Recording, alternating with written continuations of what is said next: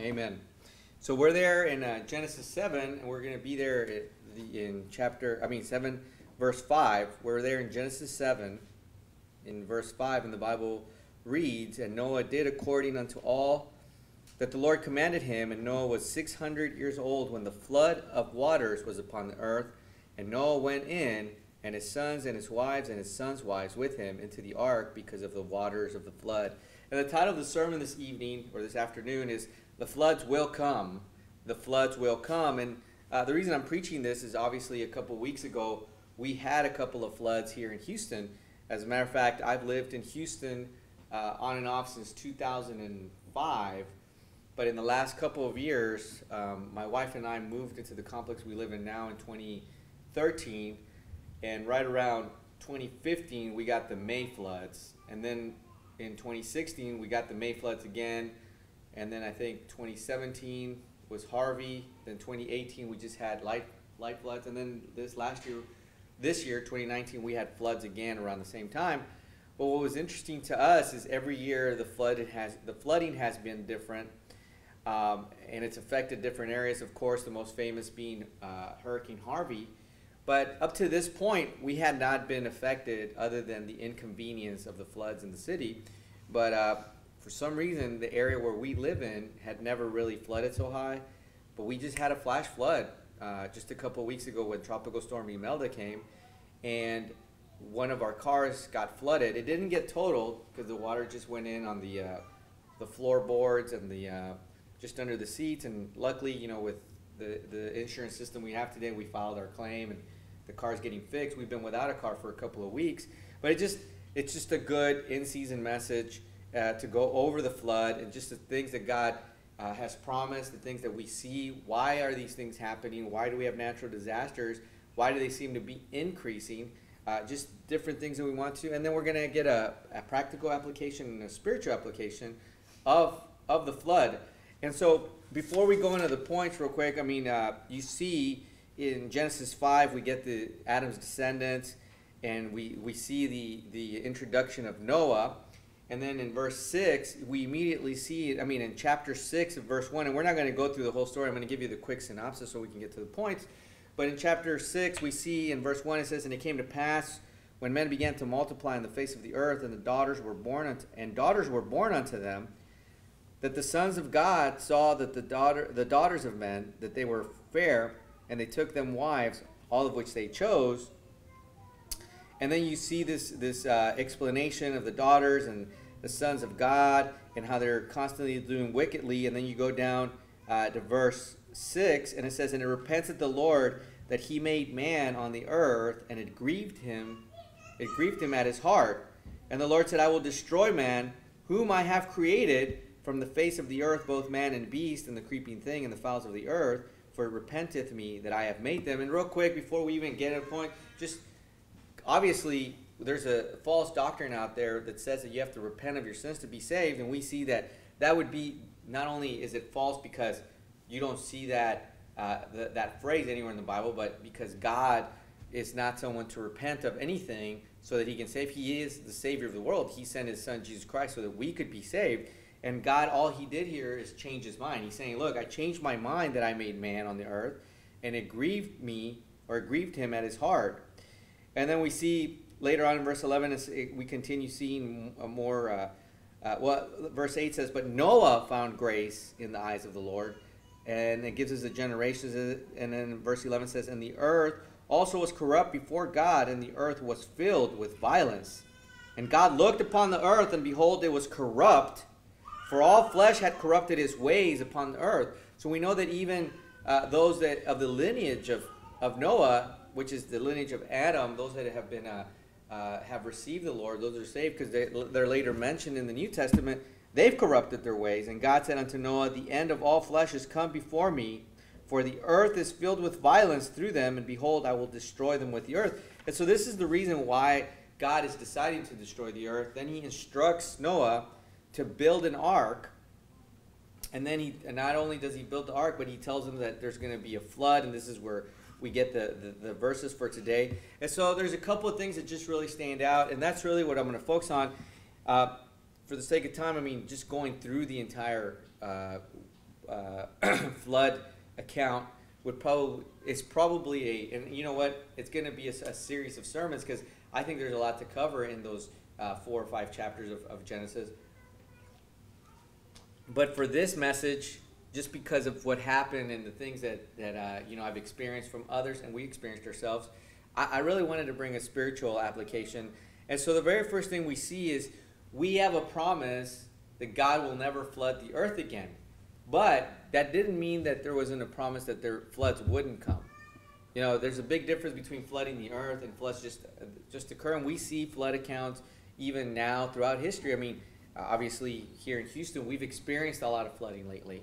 And it's caused a lot of damage, and it's caused a lot of things. So, we are going to experience these things, but we're not going to ever see a full flood. And why do I say that? Well, it's also important because recently, as in the last few weeks, we've had even just a young lady by the name, I think, of Greta, and through the United Nations have made this push where in the next couple of years, they say we only have 12 to 14 years of the earth to live.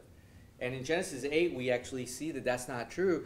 That, this satanic fear-mongering to protect Mother Nature, which is a false idol, because nature comes from God, is the thing that we have to be. And they're like, look, the icebergs they're gonna melt, and the whole world's gonna melt. Well, look, if you listen to the Bible, if you read the Bible, you know that this is not true. As a matter of fact, this is not part of my sermon, but in Genesis 8, verse 22, the Bible says, while the earth remaineth, seedtime and harvest and cold and heat and summer and winter and day and night shall not cease. So the Bible's telling us that nothing's going to cease until God says it's going to cease. He's the one that caused the earth to flood. He's the one that's going to cause it not to flood. He gave us a promise in the rainbow. But let me not get off on tangent, but we have a promise that God will never flood the earth again. And we also see this in other verses, but we have a promise because of the righteous, because of the remnant. Let's go there to Isaiah 54. Go to Isaiah 54. Actually, I'll read Isaiah 54. Why don't you go to Ezekiel 14? Go to Ezekiel 14. Ezekiel 14, and I'll read Isaiah 54 for you. And in verse 9 says, "For this is the waters of Noah unto me, for as I have sworn that the waters of Noah should no more go over the earth, so have I sworn that I would not be wroth with thee, nor rebuke thee. For the mountains shall depart, and the hills be removed, but my kindness shall not depart from thee. Neither shall the covenant of my peace be removed, saith the Lord, that hath mercy on thee. O thou afflicted, tossed with tempest, and not comforted, behold, I will lay thy stones with fair colors, and lay thy foundations with sapphire, and I will make thy windows of gates, and thy gates of carbuncles, and all thy borders of pleasant stones, and all thy children should be taught of the Lord, and great shall be the peace of thy children. In righteousness shalt thou be established. Thou shalt be far from the oppression, for thou shalt not fear, and from terror, for it shall not come near thee. Behold, they shall surely gather together, but not by me.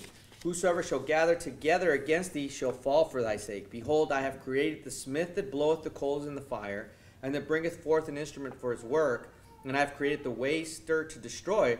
No weapon that is formed against thee shall prosper, and every tongue that shall rise against thee in judgment thou shalt condemn. This is the heritage of the servants of the Lord, and their righteousness is of me, saith the Lord." So we see here, and of course, I mean, we're not doing a study in Isaiah.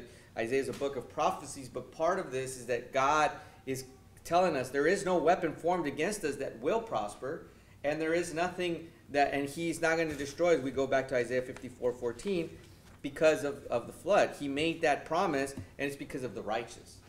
You know, if you look in Genesis, you see Abraham makes a plea for the people and for Sodom and Gomorrah. You see that Moses, after the golden calf, makes a plea. And you see that there's always a small remnant. You see the story of Job, and he was righteous and upright and escheweth evil. You see these things that cause, I mean, God cares even about one soul.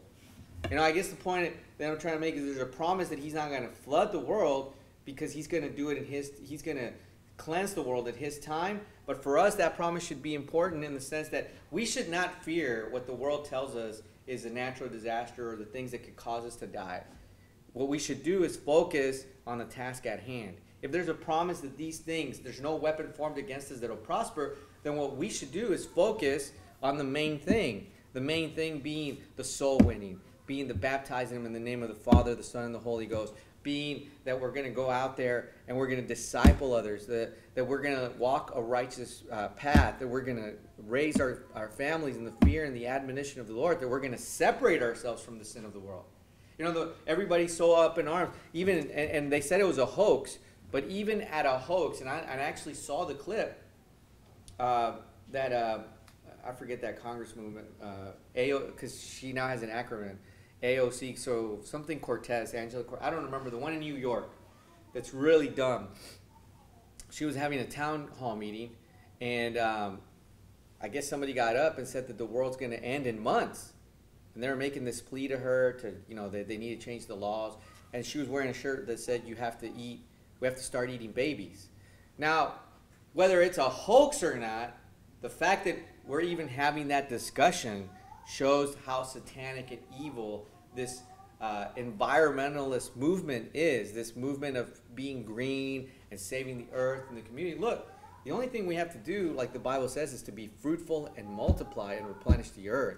And if we actually raise individuals and we change people's lives by giving them the gospel of Jesus Christ and saving them and then discipling them, we wouldn't have to worry about all the junk and all the things that they do. I mean, have you ever noticed when you go into the poor communities? We just got back from soul winning. We went to this really poor neighborhood, apartment complex, and the reason people are dirty is just that they're not educated. But they're not educated on the right things. If you read the Bible teaches us to be clean, to be separate. Yeah, you don't have to have common sense and a bunch of degrees and PhDs to know that if God says to be clean, then you're just going to be clean because you want to obey God. You don't have to have the environmentalists tell you that, plastics goes in the plastics bin and papers go in the paper bin and trash and make a mess of it. You just have to read God's word and you'll start doing things naturally. You know, if you look at anybody who's actually walking in the Spirit, what they'll do is they actually start improving their lives and they're moving more towards the righteous life. They're never going to be perfect on this earth, but they're moving that way. Now you're there in Ezekiel 14. Let's just keep reading. And the Bible, this promise is evident even through some of the Old Testament and in the New Testament. And I got a lot of scripture to cover, so today, we're going to move a little bit fast, but I want to make sure we cover these points. Ezekiel 14:12 says, "The word of the Lord came again to me, saying, Son of man, when the land sinneth against me by the trespassing grievously, then I will stretch out my hand upon it, and will break the staff of the bread thereof, and will send famine upon it, and will cut off man and beast from it. Though these three men, Noah, Daniel, and Job, were in it, they should deliver but their own souls by the righteousness, saith the Lord God." And the reason this stood out to me is for a couple of reasons, and I'll close it out, but it's interesting that God said, look, all this is going on, and if it's going on, only Noah, Daniel, and Job, if they were in it, and if they were righteous, they would only deliver themselves, meaning there's only one Savior. People want to lean on others' understanding or their works or the church they go to or the person they tithe to. The Bible says you tithe to the Lord. It says, if I cause noisome beasts to pass through the land and they spoil it, so that it be desolate, that no man may pass through because of the beast, though these three men were in it, as I live, saith the Lord God, they shall deliver neither sons nor daughters, they only shall be delivered, but the land shall be desolate. Or if I bring a sword upon that land and say, Sword, go through the land, so I cut off man and beast from it, though these three men were in it, as I live, saith the Lord God, they shall deliver neither son nor daughters, but they only shall be delivered themselves. Or if I send pestilence into the land and pour out my fury upon it in blood to cut off from it man and beast, though Noah, Daniel, and Job were in it, as I live, saith the Lord God, they shall deliver neither son nor daughter, they shall but deliver their own souls by their righteousness. For thus saith the Lord God, how much more when I send my four judgments upon Jerusalem, the sword and the famine and the noisome beast and the pestilence to cut off from it man and beast. Yet behold, therein shall be left a remnant that shall be brought forth, both sons and daughters. Behold, they shall come forth unto you, and ye shall see their way and their doings, and ye shall be comforted concerning the evil that I have brought upon Jerusalem, even concerning all that I have brought upon it. and they shall comfort you when ye see their ways and their doings, and ye shall know that I have not done without cause all that I have done in it, saith the Lord. And we see here an example, and like I said, none of these, I'm using these, we see here an example of the Lord talking about 4 pestilence he would bring to the earth, but that because of a remnant, others will learn from them. So it's not that it's going to stop the things that God's going to do, but there will always be, he's not going to totally destroy everything anymore because of a remnant. He says, yet behold, therein shall be left a remnant that shall be brought forth, both sons and daughters. Behold, they shall come forth unto you, and ye shall see their way and their doings, and ye shall be comforted concerning the evil that I have brought upon Jerusalem. And and it's interesting that as he's talking about that remnant, before he's mentioning that if there was a remnant, such as Daniel and Noah and Job, only those would be saved through their righteousness. And then he gives us this example of how the remnant is there. Behold, they shall come forth unto you, and you shall see their way and their doings, and ye shall be comforted concerning the evil that I have brought upon Jerusalem, even concerning all that I have brought upon it. And obviously I'm giving you the spiritual application that we should be the ensample to the world, and we should show forth our courage. You know, I mean, everybody wants to, I'm not going to lie, I even did a Facebook Live video. I was nervous of the water creeping into the home, and I was just thinking about how uncomfortable it would be, and we'd have to find a place to live for a couple of weeks. And, you know, it's been a little bit of an inconvenience not having that second car. And but the thing that I did say, and I meant that, is that we don't have anything to fear through those things because we know that God's going to take care of us, and we should be an example to others of how to deal with these situations. You know, floods, pestilence, you know, beast, all these things, they will come. You know, it's not a coincidence that all of this is increasing. The Bible warns us of this. You know, I mean, I just chose to speak on floods because that's what happened recently, but, you know, there's droughts. I remember growing up in the valley, in the Rio Grande Valley down in the south border, and there was a couple of years there when we went to a drought, and they told us that, you know, what days you could use, you know, the hoses and water the plants and all that. I mean, these things have been occurring ever since I was a little kid. But go over to 1 Peter 3, and I'll read for you real quick Hebrews 11:6. It says in Hebrews 11:6, but without faith it is impossible to please him, for he that cometh to God must believe that he is, and that he is a rewarder of them that diligently seek him. By faith Noah, being warned of God of things not seen as yet, moved with fear, prepared an ark to the saving of his house, by which he condemned the world and became heirs of the righteousness which is by faith. And we see, the reason I'm focusing on Noah is because he was the one that experienced this, and he also was the one that had the covenant revealed to him of the rainbow, that this would never happen again. His faith is what pleased God.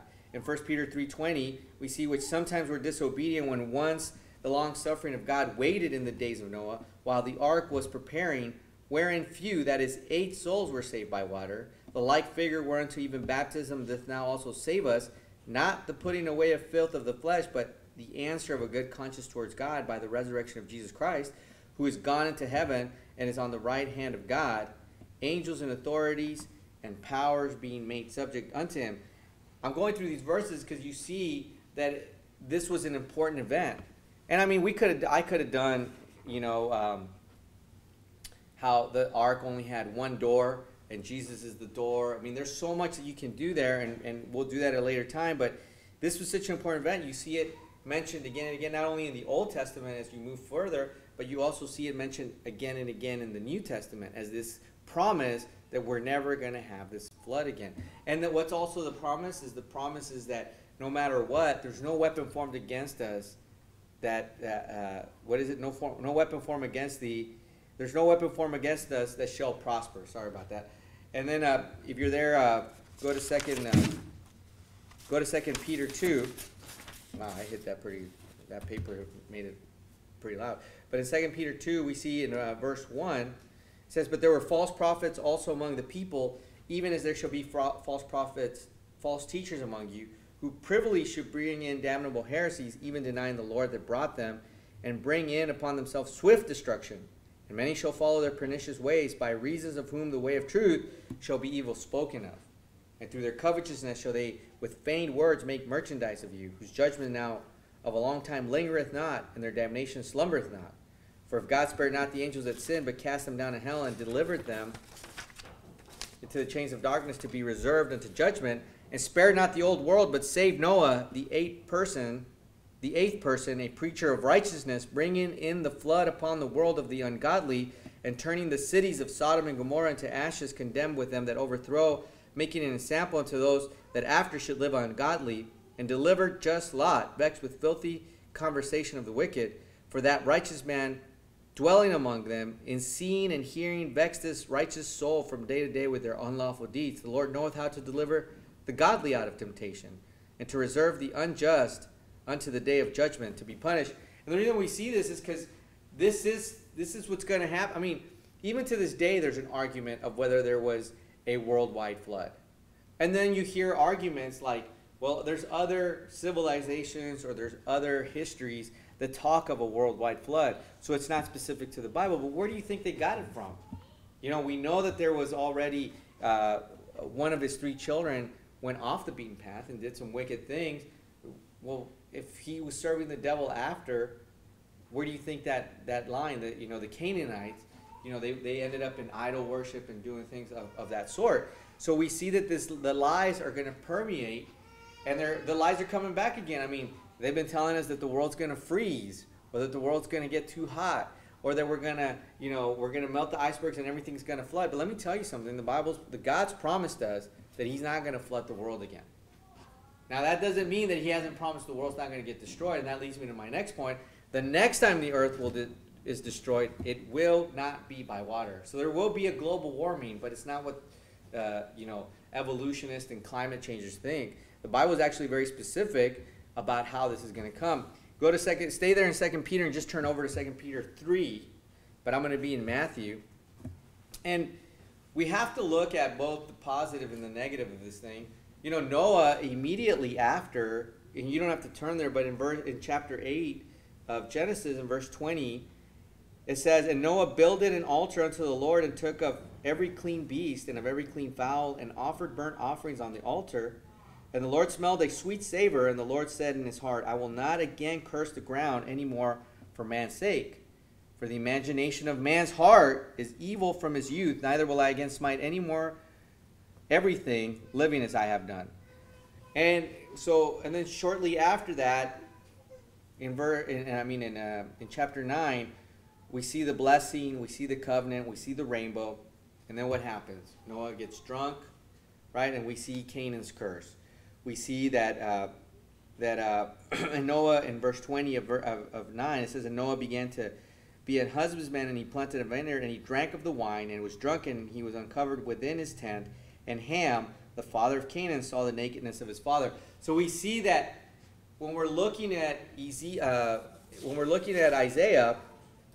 and it's making mention of, you know, Daniel and Noah and Job, these righteous people that are saved by their righteousness. It's not by their works. I might as well just throw that in there. And this is actually, I'm on a little rabbit trail, but it's not by their works. It's by their righteousness. It's by the faith. In verse 11 of Hebrews, it says, "By faith, without faith it is impossible to please God." And then we see that it talks of Noah. You know, let me just go there. Verse 7, "By faith Noah, being warned of God of those things not seen as yet moved, with fear prepared an ark to the saving of his house, by the which he condemned the world and became heir of the righteousness which is," what? "By faith." That's actually a real important point, because these points I'm making are only true and they're only going to resonate well in your mind if you have the faith to believe that the Word of God is true. If you're going to believe the world that says, well, you know, science trumps God, you're not going to then believe what the Bible says. I mean, the Bible says that science comes from God. You know, so it's not this opposing view where the world has to where God has to prove science. It's really that science proves God, and there's this constant battle against the truth. But there is going to be a destruction. But you're there in 2 Peter. I'm just going to read for you real quick. Matthew 24 verse 36 says, "But of the day and the hour knoweth no man, no, not the angels of heaven, but my Father only. But as the days of Noah were, so shall also the coming of the Son of Man be. For as in the days that were before the flood, they were eating. For as in the days that were before the flood, they were eating and drinking, marrying and giving in marriage, until the day that Noah entered in the ark. And knew not until the flood came and took them all away. So shall be the coming of the Son of Man. So shall also the coming of the Son of Man be. And then in Luke 17:26, it kind of gives us a similar wording. It says, and as it was in the days of Noah, so shall be also in the days of the Son of Man.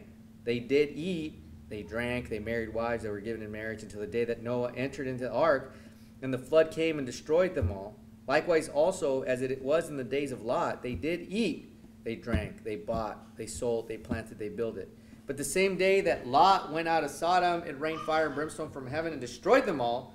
Even thus it shall be in the day when the Son of Man is revealed. So we see this picture of Noah preparing, and we know that as Noah was preparing, it had never rained. I mean, Noah really went by faith. Imagine, it's even hard for us to imagine a time when there was no rain. I mean, we just saw rain a couple weeks ago.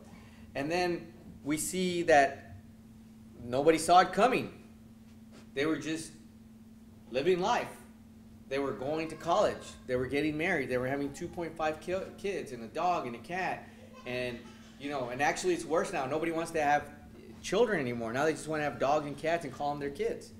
And, you know, you can't talk bad about animals because you're some kind of jerk. I mean, really, I have people that I'm like, look, your dog is dying, and it can't control itself, and it's defecating everywhere. You know, these people that have these old dogs, I'm like, for the sake of humanity, actually, it's more humane to put a dog that has no purpose on this earth, to put it to sleep, than to just leave that dog there and make yourself uncomfortable. But, oh, that's my kid, I have an emotional tie to it. That is nowhere near a child that can change the world, that can go out there and do great things for God. I mean, the Bible tells us that an animal has no soul.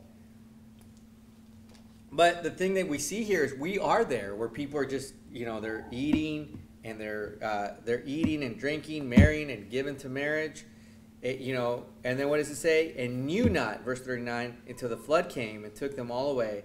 So shall also the coming of Son of Man be. So it is our duty to go out there and teach the world, because they know not what is coming. And then we look at Luke, it said, even thus it shall be in the day when the Son of Man is revealed. It's talking about fire and brimstone. Well, if you look, you're there in 2 Peter, and you're there in verse 1.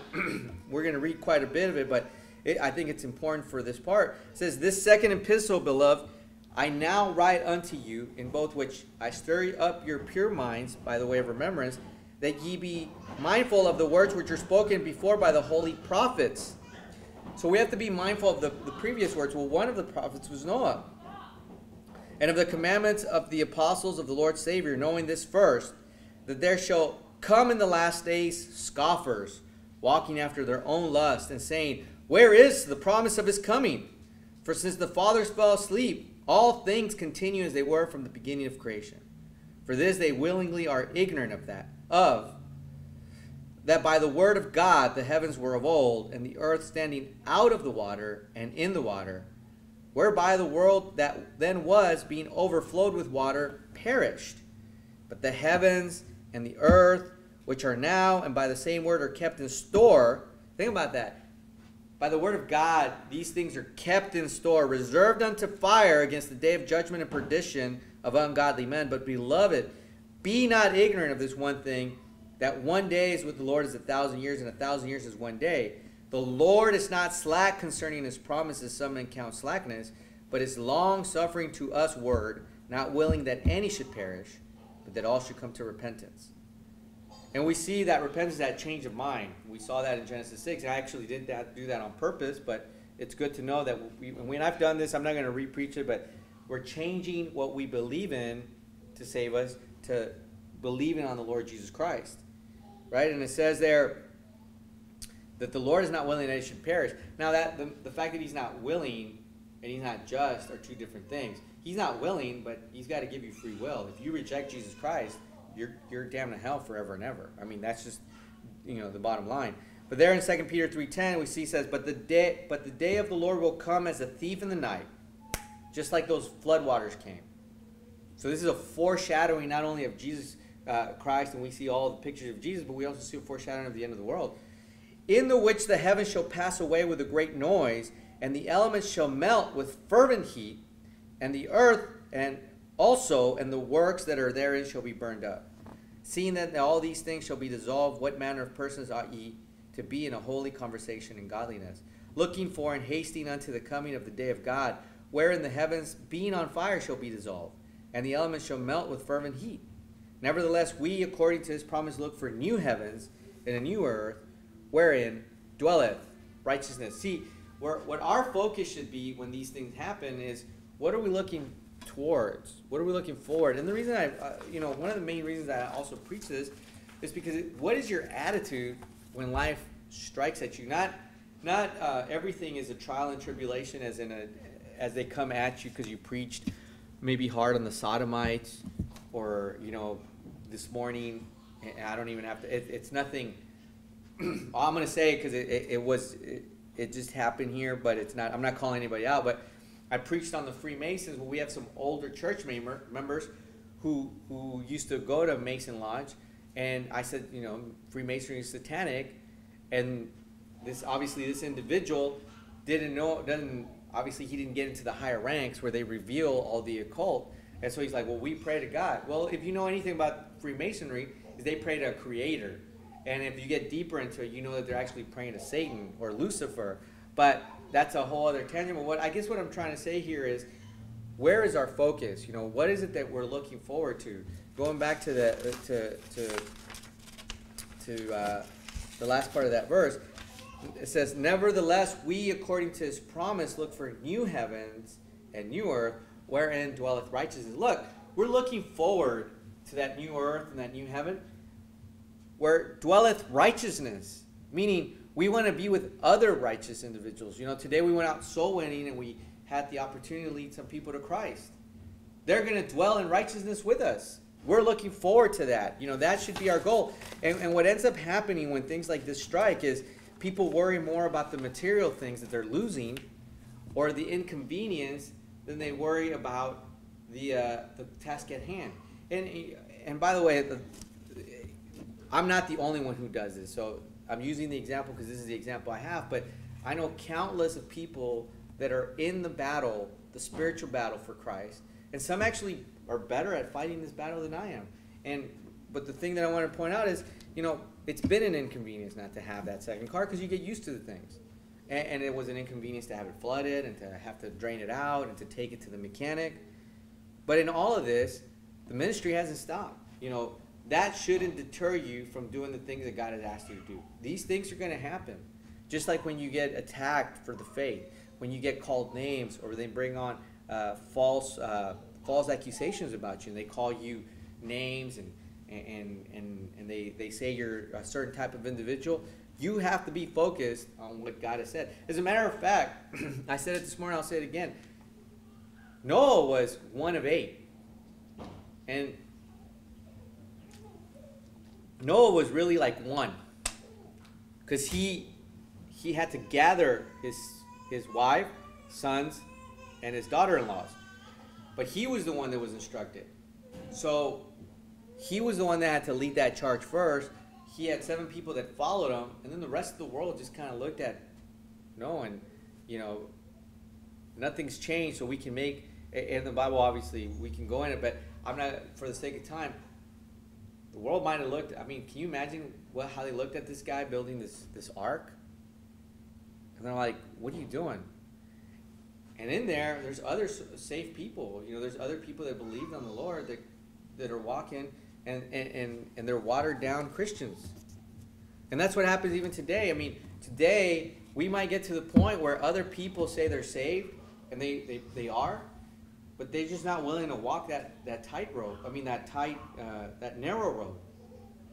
They're not willing to stand for the things that you need to stand. They're willing to let the comforts of the world, they're willing to let the idolatries of the world, the temptations of the world take over their lives instead of standing for what's right. And that's a scary thing if you think about it, that people can be so disheveled or just thrown for a loop when things like this happen. Look, life is tough. Job said, you're here about a few days and they're full of trouble. And the last point, that's why it's leading me to the last point. And that's why I read that part in Genesis 8. We need to have Noah's attitude when the floods come and everything dries. like Noah had immediately after the ark, when he builded an altar unto the Lord and took of every clean beast and offered a burnt offering unto the Lord. In other words, after all of this happened, I mean, think about how he must have felt. I mean, he had maybe acquaintances or people he knew. They were living a long time, 600 years. I mean, these are relationships he's had. He's living in the world, but he's not of the world. And he knows that when he comes out of the ark, it's him and 7 other people. It's over for everybody else. I mean, there is nobody on the earth. They have to be fruitful, multiply, and replenish the earth. And too many times, we're not willing to lose that relationship or that friendship or that family member for the cause of Christ. Now, I'm not saying go out. I mean, Noah didn't have to instigate it. God took care of the matter.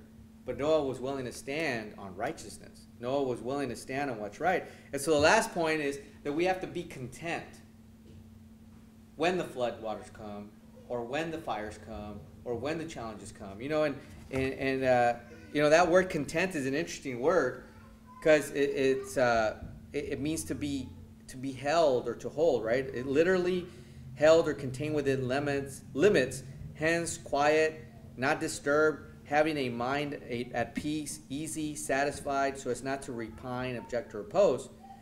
But also, you know, it's the content of certain things, like what's in this content. It holds things in. And so the Bible kind of gives us an indication that we have to be content, meaning we have to hold in those emotions. We have to fight the flesh constantly telling us to go against our better judgment, right? Because there's times, I mean, my dad did it to me just a couple weeks ago. I love my dad, and I'm not going to say anything real negative. Just, my dad's a doctor. He's been a doctor his life. I had a flu. I'm sorry, I had a cold, and immediately he wanted to give me antibiotics, and I said, well, let me just let this thing run its course, and let me see if I can just beat it on my own. And for a couple of days, he was really angry at me that I wouldn't take medication. And I heard everything from how can I fight science to, you know, what if you die? You're going to leave your kids and your wife without a father. I mean, he didn't do it on purpose. He's just doing his job. I mean, I know he cares for me. I wasn't even angry at him. But it was like this fear-mongering of like, look, if you don't do this, you're going to get worse the next time. You're going to really have a serious problem. You could develop pneumonia or bronchitis. And I know all these things are true. But the reality is that our bodies are built in such a way that they should be able to heal basic stuff. Like and the other thing I told him is I'm not an idiot. Like, you know, if I start getting worse than what I'm feeling right now, I'll go to the hospital and I'll check myself in before I put myself in a situation where I'm going to let myself die. But the reality is that unless you're content, unless you have that ability to look at the Bible and contain those emotions, that fear can kind of creep in. I mean, there was points where I was like, well, you know, especially when it's at night, you know, where all the symptoms kind of come to surface more. You know, you ever kind of make it through the day when you're sick and you work and you can kind of suppress it and you're taking like, you know, Advil or ibuprofen and you're taking the Alka-Seltzer thing and you drink, you feel a little bit better, and then you go to sleep at night, you're trying to get a good night's sleep, and what happens? You end up coughing more and the fever comes. And so my dad just told me that, I mean, I'm putting my family at risk and my life and everything. And I got a fever, and I'm coughing. I'm like, man, maybe I am getting worse. And I'm starting to get in my own head. I'm like, maybe I should take that medication. What if I am going to put myself in a... And then you realize God's going to take care of everything. He'll let me know when I need to do these things. But if we're not grounded in the Word of God, those emotions can creep in on anything. You know, when the floods were coming, people were freaking out. And, you know, our neighbors were running around, and everybody was in a panic mode. And I told my wife, look, if we have to, we'll go upstairs. As soon as the water resides, we're just going to find a place we'll have to go either to your mom's house in Dallas or my parents' house, or we'll find a place to move out. We'll call and get a result. What else are we going to do? I mean, there's nothing. I knew we weren't going to flood. And let's just say that the waters did rise that high and we flooded. Well, my wife and I are saved. Our children are young. We know what the Bible says about the age of accountability. That's what we got to do. You say, well, that sounds kind of morbid and depressing. No, actually, it sounds kind of exciting to know that I don't have to fear that stuff. That I don't have to worry about those stupidities. That I just have to focus on the task at hand. And then the next day or the next few days, you just get back on your horse. You you do what you can, you solve the things of the world, and then you get back to the soul winning, you get back to your Bible reading, you get back to the discipleship, you get back to whatever it is that you're doing for the Lord. But let's go ahead and close out. Go to Philippians 4, verse 10, and I'll read for you Luke 6 real quick. And the Bible says in Luke 6, verse 46, it says, "And why call ye me Lord, Lord?" I apologize, I should have drank before. And Luke 6:46 says, "And why call ye me Lord, Lord, and do not the things which I say? Whosoever cometh to me and heareth my saying, and doeth them, I will show you to whom he is like. He is like a man which built an house, and diggeth deep, and laid the foundation on a rock. And when the flood arose, and the stream beat vehemently upon that house, and could not shake it, for it was founded upon a rock. But he that heareth and doeth not is like a man that without a foundation built an house upon the earth, and against that which the stream did beat vehemently, and immediately it fell, and the ruin of that house was great." And the spiritual application of the floods will come is that our emotions can flood our lives. We can be flooded. You've ever heard the term, you're flooded with it? I was flooded with emotion. I was watching this movie and I was flooded with emotion. Or somebody was telling me a story and I was flooded with emotion. And we have to be, what does the Bible say? But look, if it comes, you're going to be what? It says, "He is like a man which built his house and digged deep and laid the foundation on a rock." What is that rock? The Word of God. And when the flood arose, when those emotions arise, and that stream beat vehemently upon the house, and that fear comes, and then, what does it say? "And could not shake it, for it was founded upon a rock." We have to fight those fight or flight emotions constantly. You know, people tell me all the time, well, you know, what if you lose your job because, or your business because of this? What if I lose it? Or what if they come after you? What if they come after me? I mean, it's not if, it's when. As a matter of fact, I was having a conversation with a brother in Christ that I know in Tennessee, and through text, and he's like, "Hey, I've noticed that, you know, you really haven't gotten attacked for your preaching yet." And I said, "Yeah, not yet. You know, it's only a matter of time, especially because we're willing to put all our information out, you know, on social media and everything. Eventually, that's going to happen. But when it happens, just like Noah, he knew the floods were coming, but he also knew that God had a plan. And we need to know what? That our foundation is on that rock. You know, that rock which is Jesus Christ. You're there in Philippians 4, verse 10. It says, "But I rejoiced in the Lord greatly," in verse 10, "that now at the last your care of me hath flourished again, wherein ye were also careful, but ye lacked opportunity. Not that I speak in respect of want, for I have learned in whatsoever state I am, therewith to be content. I know both how to be abased and I know how to abound. Everywhere and in all things I am instructed both to be full and to be hungry, both to abound and to suffer need. I can do all things through Christ, which strengthens me." And by the way, I love that quoting that verse if it's quoted in context. You know, the Bible tells us to be content in whatever state we're in. You know, people want to quote that, but they want to neglect that the rock is Jesus Christ and that the rock is the Word. You can't do all things in Christ if you're not content, if you're flooded with emotion, if you're not grounded on that rock and that firm foundation of Jesus Christ. 1 Timothy 6:3 says, "If any man teach otherwise, and consent not to that wholesome words, even the words of our Lord Jesus Christ." I'm sorry, I got ahead of myself because that's what I do sometimes. Go to Hebrews 13, and I'll read 1 Timothy. Go to Hebrews 13, and I'll read 1 Timothy. I apologize for that. 1 Timothy 6, verse 3 says, "If any man teach otherwise, and consent not to the wholesome words, even the words of our Lord Jesus Christ, and to the doctrine which is according to godliness, he is proud, knowing nothing, but doting about questions and strifes of words, whereof cometh envy, strife, railings, evil surmisings, perverse disputings of men of corrupt minds, and destitute of the truth, supposing that gain is godliness. From such withdraw thyself. But godliness with contentment is great gain. For we brought nothing into this world, and it is certain we carry nothing out. And having food and raiment, let us therewith be content." Look, a lot of people lost personal possessions in this thing, and they got, you know, as a matter of fact, while we were dealing with the flood, one of the ways that we averted the waters coming into our house, it got into the car, but coming to the house as it was getting close, was I know where the drainage ditches are. There's 3 of them, and they're, you know, probably about, I don't know, 6 feet by 4 feet, and there's 3 of them in the neighborhood.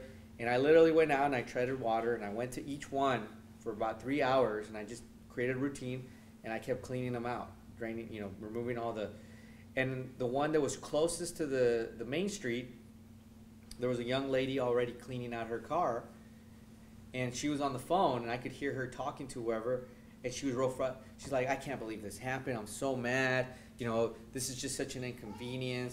And I know why she was mad, because she was worried about losing her car, because it was a material thing that she puts her hope on, her faith, her life. You know, people go and buy nice cars so other people can see you. Look, we can look at the opposites here. In 1 Timothy 6:3 says, if any man teach otherwise and consent not to wholesome words, even the words of our Lord Jesus Christ into the doctrine which is according to godliness, he is proud, knowing nothing, but doting after questions. So we could just take this and just add the opposite. Because at the end it says, but godliness with contentment is great gain. So if he is proud, we should be humble. Knowing nothing, God wants us to know something in the Word of God. But doting about questions and strifes of words, the Bible says, you know, we should keep silent. You know, we should tame our tongues, right? And we should know how to give our speech should be with mercy and salty. And I'm sorry, I'm trying to get it. We'll go to that. I'll go to the verse. It says, but doting about questions and strifes of words, whereof cometh envy. Look, we should be jealous of certain things, like a godly jealousy, but we shouldn't be envious of anybody. Strife.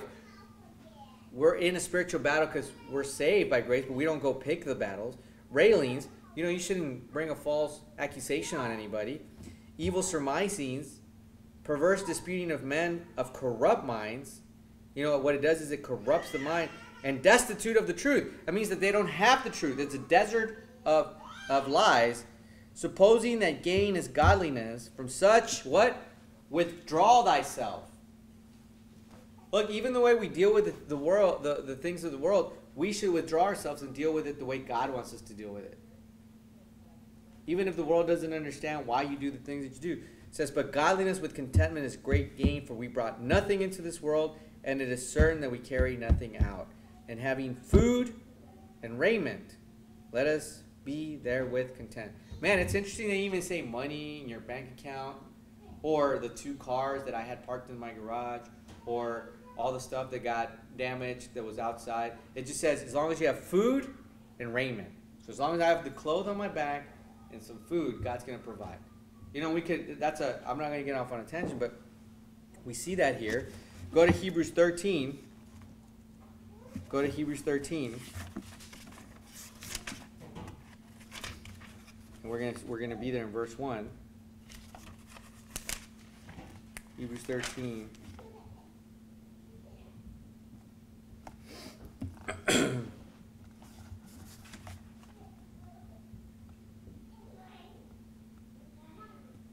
Go to Hebrews 13, verse 1. It says, let brotherly love continue. Be not forgetful to entertain strangers, for thereby some have entertained angels unawares. Remember them that are in bonds, as bound with them, and them which suffer adversity, as being yourselves also in the body.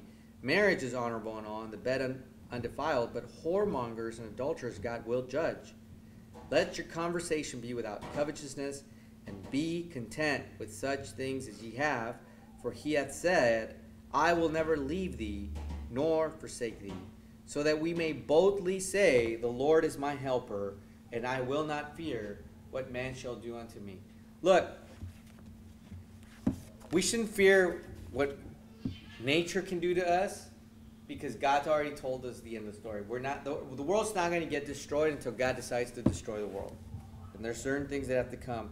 But we also shouldn't let the flood of our emotions take heed, because the Bible says that He's not going to leave us nor forsake us, and that we may boldly say, the Lord is my helper. I will not fear what man shall do unto me. So I guess the point of the message is the floods will come. The challenges will come. And right now I'm actually talking about a literal flood.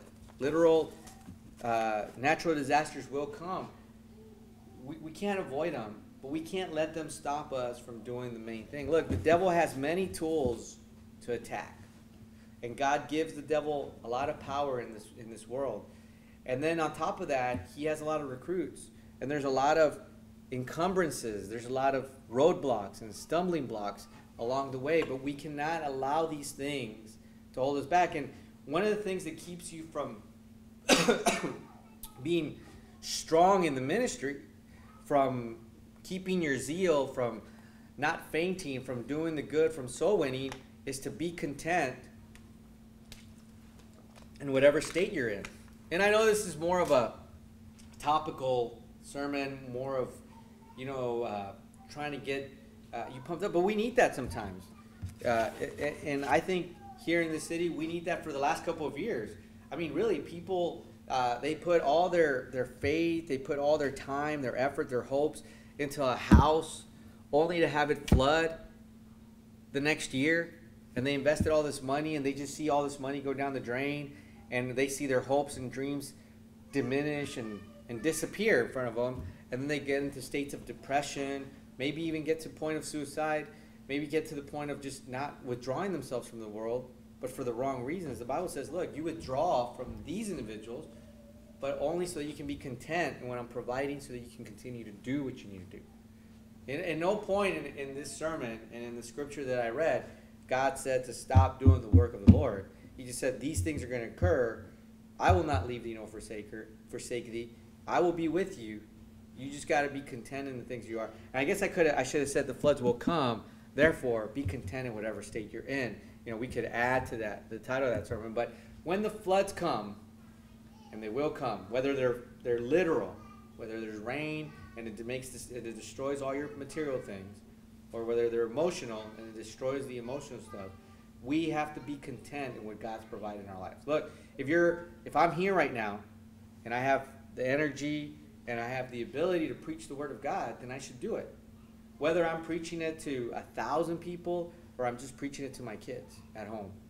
If God has given me food and raiment, it should not be an excuse for not doing the things of God. And so, I mean, that was the main purpose of this sermon, was to leave you with a word of encouragement that we can overcome, but the reason we can is because God already has overcome the world. Greater is He that is in us than he that is in the world. So let's go ahead and close in a word of prayer. Heavenly Father, Lord, thank you so much for today. Thank you for the opportunity to just preach your word. And thank you that you just give me so much more all the time. Every time I read the word, so much more. And sometimes, like even today as I was preaching this sermon, I feel like maybe I didn't do it justice because you've got so many thoughts, or you've given me so many thoughts running through my mind. I mean, I'm just thinking of Genesis 6, 7, 8, 9. Just so many things that we can extract from those verses. All the good that came out of it, all the bad that came out of it. How quickly Noah,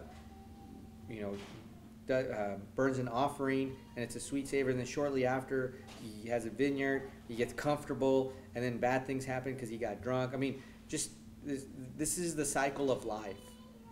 But for us, we need to be founded on your rock, on your word, Lord. And my encouragement, my prayer is that others would read the word of God, that others would go out there and continue to soul win, because it's a great encouragement to lead others to Christ and to be in that battle and to have the slam doors in your face and to have the attacks, because it grounds you more and more every day and makes you realize all of this is fleeting. All of this will be burned up one day. We're looking for a new heaven. We're looking for a new earth where the righteous dwelleth. In Jesus' name we pray. Amen.